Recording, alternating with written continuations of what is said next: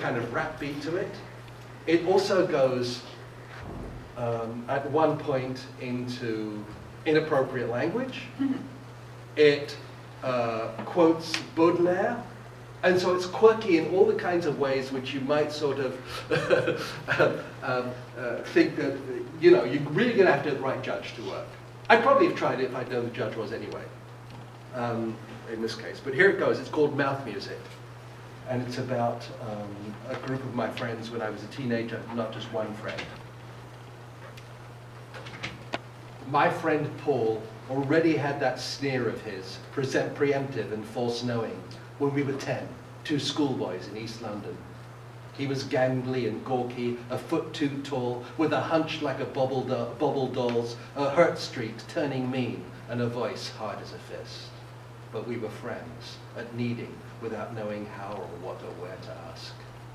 One day when I make mouth music, Paul could smash the drum, smash the drum. My friend Timmy was a timid little thing, round-brimmed spectacles and hair cut by his mother, when we were 12-year-olds at play in London.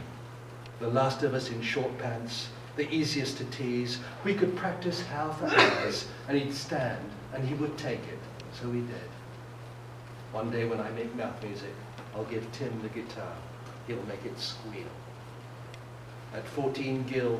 At 20, John. At 18, my friend Lucy. Those nights we slit a flap of skin to eat its nest of stars that summer by the cave light of the woods. Before hip-hop, before grunge, punk, ska, scat, screech, and all merchandisable fidget, there was this best friends, Blair and Shuffle, three-legged and bandaged at the hip, lunging and balking at the soft edge of the discovered world, singing, "One day when we make mouth music, we'll know more than this. We'll do better than this. But you're mon frère. You're mon fucked up semblable. You're the best."